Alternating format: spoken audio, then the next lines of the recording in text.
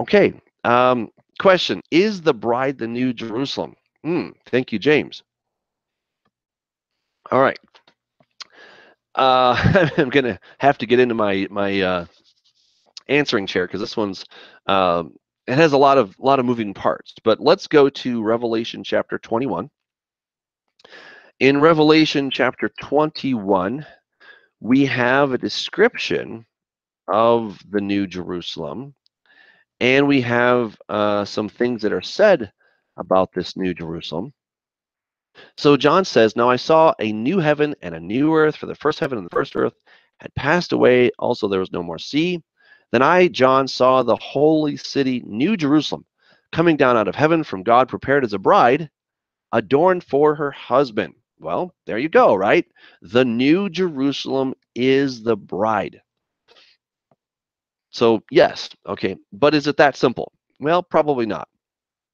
And I heard a loud voice from heaven saying, "Behold, the tabernacle of God is with men, and he will dwell with them, and they shall be his people. God himself will be with them and be their God." That's kind of a little nuance look into what we saw there in Hosea chapters 1 and 2, where God said, "They're not my people, but now they are my people," right? So we can see that there. And so, is she or is she not? Well, indeed she is. Let's skip down now to verse 9. Then one of the seven angels who had the seven bowls filled with the last seven plagues came to me and talked with me, saying, "Come, I will show you the bride, the Lamb's wife." And he carried me away in the spirit, into a great and high mountain. And he showed me the great city, the holy Jerusalem, descending out of heaven from God, having the glory of God. Her light was like a most precious stone, like a jasper stone, clear as crystal, etc. Okay, so yes, the New Jerusalem is the bride, but we need to understand something. Let's think about a city for just a moment. Let's take New York City, okay? City everybody knows. What is New York City? Is New York City a place on the map? Yes, it is. Okay, you can travel to that place. You can go to New York City. But when you get to New York City, what do you see there? Well, you see land, right? You see dirt, you see roads, you see buildings, you see bridges, infrastructure. Is that New York City?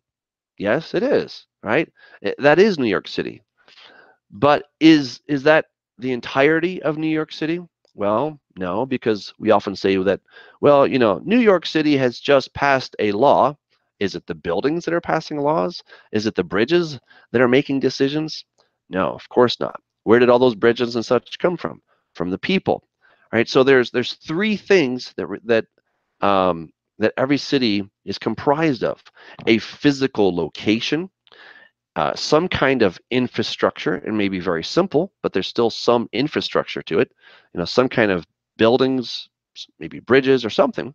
Something is there. Maybe just a wall.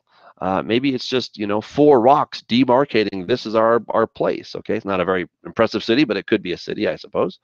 But most cities have some kind of infrastructure, and then something that every city has to have to really be a city. Otherwise, we call it a ghost town. What does it need? It needs people.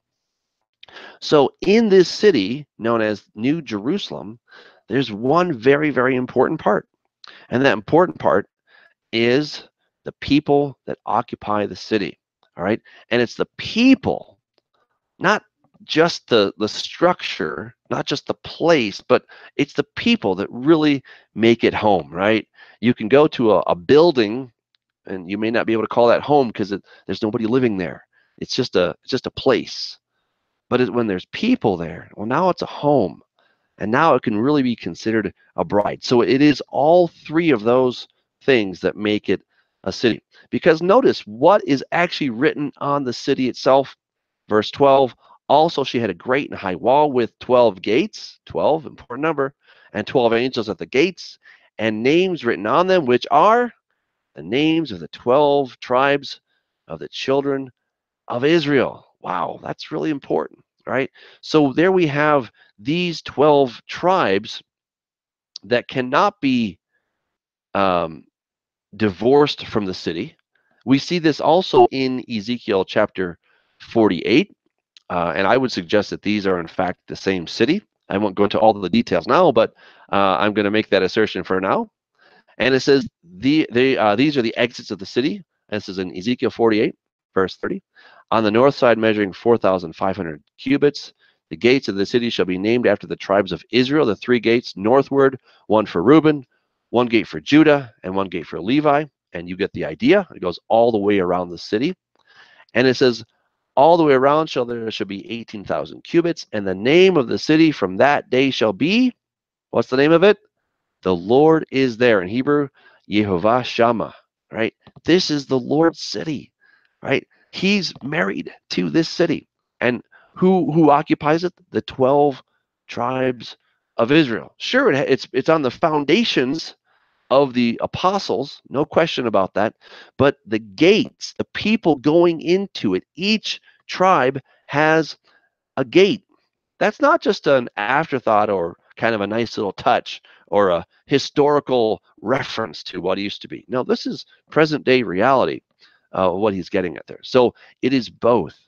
And so important that we saw that God said, you are no longer my people, but it will be said to them, in the place where it was said to them, you are not my people, it shall be said to them, you are sons of the living God. Wow. And what does God say in Hosea chapter 2? You know, she's not my wife.